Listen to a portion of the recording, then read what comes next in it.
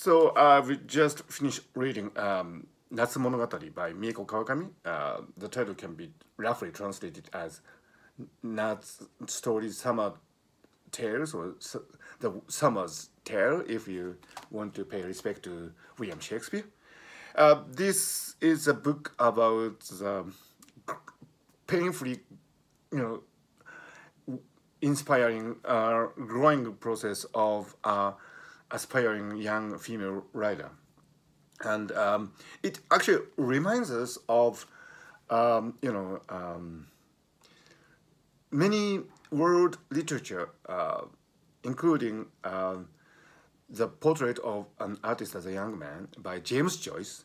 I found many really deeply rooted similarities between this novel, wonderful novel by Mieko Kawakami, and this masterpiece by James Joyce, in that both of them deal with the inner struggle and growing pains of an aspiring young artist as he or she live through life, meeting people, parting with people, and trying to find answer to this very important question: who he or she is. I mean, it's really difficult for anyone to establish himself or herself in this world, and it is all the more difficult for an artist to do that because after all, for an artist to live is to create or to express,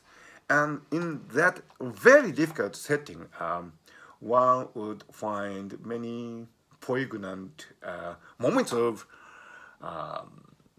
serendipities and revelations, epiphany, and So this novel, mind you, is set in modern Tokyo, and the writers, Natsuko is protagonist, and she's a writer originally from Osaka. So Osaka and Tokyo are the two main cities involved in this. So in that sense, this is a tale of two cities actually, Osaka and Tokyo. But so the setting is quite different from James Joyce's masterpiece. So Dublin and Tokyo, and also the social, historical contexts are also different. But but I do find some deeply resonating similarities between this book and this masterpiece by James Joyce. In this novel, you hear multiple voices. You hear many inner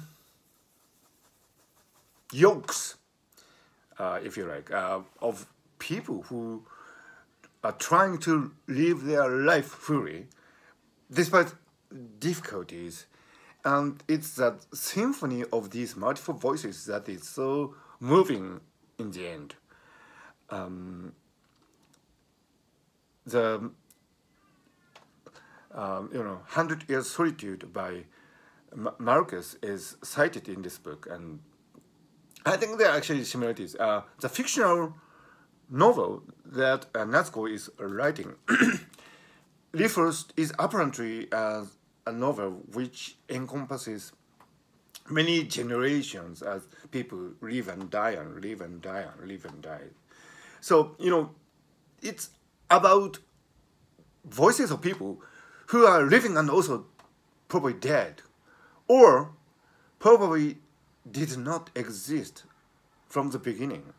So this is a novel of living humans as well as those who have passed away, and also those who probably didn't make it to this world. So this wonderful harmony of multiple voices is really rewarding characteristics of this Mieko Kawakami's masterpiece. Now, I think one of the main themes of this novel is feminism, or how women live in contemporary Japan and the world. And when you say feminism, you conjure up certain connotations, but I think it is really important for us, or for all of us, to consider, feminism or the life lives of women as something really essential when you think about the principles of life itself. You know, Haruki Murakami has this quotation for this novel, which I think is really rare. As you know, Haruki Murakami is a really media shy person, so he rarely makes any comments in Japanese media. So this is something really unusual. So this shows that Haruki Murakami recognizes Mieko Kawakami as a very important writer. But when you compare these two writers, actually there are very similar properties between Mieko Kawakami and Haruki Murakami. I think in this novel there are pages where you feel as if you are experiencing something similar to Haruki Murakami's best books, something that touches upon the very core of human existence, and something that hinges upon really intricate dynamics of the most abstract and yet most tangible conceptual movements, and which reveals the very core of humanity, which astonishes us as well as heals us. And so it will be a really interesting comparison to make between Mieko Kawakami and Haruki Murakami. But when you put these two great novelists within the feminist context, I think there will be really interesting points to be made. Of course, Mieko Kawakami is a female writer, and Haruki Murakami is a very male writer. I'm not saying that he's masculine. Maybe Haruki Murakami is masculine in his writings, but this comparison between these two writers reflects the time that have passed between Haruki Murakami and Mieko Kawakami, and also it reflects the change in zeitgeist, if you like, that we are all experiencing in this era of Black Lives Matter and cancel culture. So this book, although I do not discuss the main plot itself, is a wonderful wonderful presentation of what is possible in a post-feminism era, where we really take this issue of male-female asymmetry and inequality, and the fact that life is mainly a female phenomenon, because after all, without females, none of us can be born. So this is a really interesting book to take note from that respect too.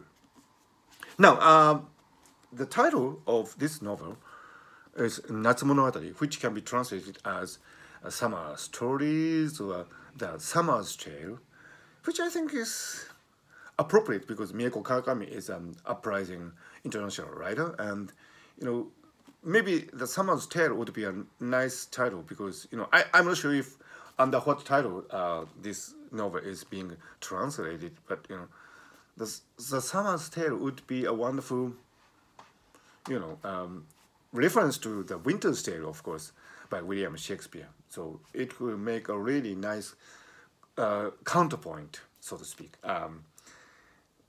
So anyway, this is a really nice book and wonderful book, and I really enjoyed reading it. And if you are somebody who can read some Japanese, Japanese language, this is a book worth reading. And if you are not fortunate enough to understand Japanese, wait until this book is translated into English, French, Spanish, and other languages. This is a great book to read.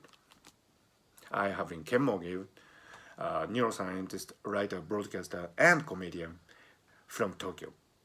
See you around.